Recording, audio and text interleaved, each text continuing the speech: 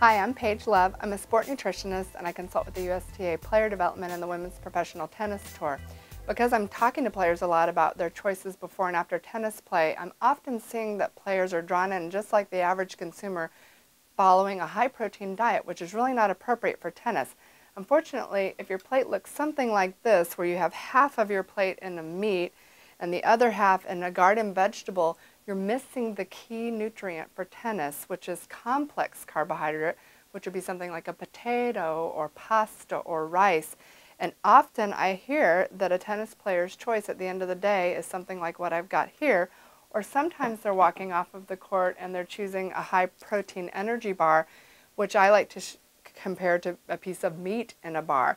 And again, these are not the best tennis fuels. So the main limitation of a high-protein diet for a tennis player is that you're not going to replenish your muscle fuel sources. You're going to be limiting that.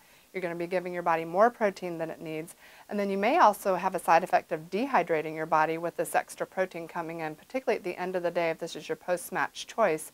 High-protein foods require a lot more water for digestion, so you may actually have a diuretic or water loss effect from a high-protein diet that may set the stage for muscle cramping problems.